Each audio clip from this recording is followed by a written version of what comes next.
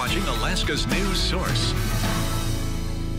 All right, Melissa, let's go road tripping. Let's do that time of year. All right, a little coffee with a side of history. And fresh Alaska-grown food. Joe Kenai is road tripping in Kenai.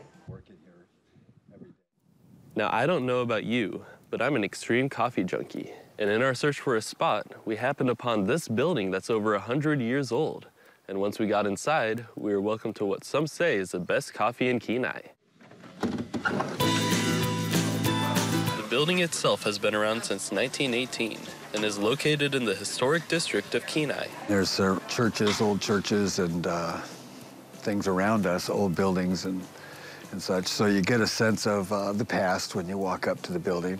And when we walked inside, we were welcomed into a cozy interior where they offer a wide variety of food, treats, and delicious, delicious coffee. The coffee's the best in town. If you want some coffee, this is the place to go.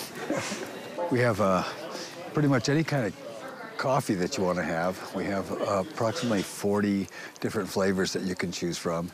And we have wraps and sandwiches. And no wonder the food is so delicious, as all the vegetables are locally sourced in Kenai. I buy all the produce for it every day, so we always have fresh food, fresh vegetables and stuff. It was only recently, well, relatively recently, in 1990, that the old-time home was turned into a cafe and has remained one ever since. And it may not look like it now, but after Memorial Day weekend, this place becomes quite the venue. And on Saturdays, we usually hire a band or a group of people to come in and play for everybody. It sure seems to be the popular place in Kenai, not just for the patrons, but for the people who work here too. We try to be as friendly as possible. Everybody that works in here loves working here.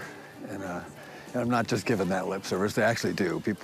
We have waiting lists to work here. So if you're ever in Kenai and need a quick coffee fix, a bite to eat, or some fun and some live music, Veronica's Cafe might just be the ticket, where you can sip on some coffee while soaking in the sights of historic Kenai.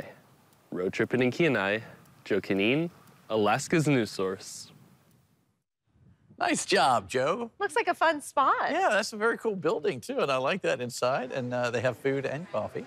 Yes, and live music Saturday nights. And live music and locally grown vegetables. One thing I love about road tripping is you get to learn about spots like this. I mean, I've probably driven by this a bunch of times, never seen it or heard of it, and now we can check it out. Yeah, and you guys can too. Just pop in there. It looks like a fun place. All right, you can find all our road tripping stories and an interactive map on our website or through our app, alaskasnewssource.com.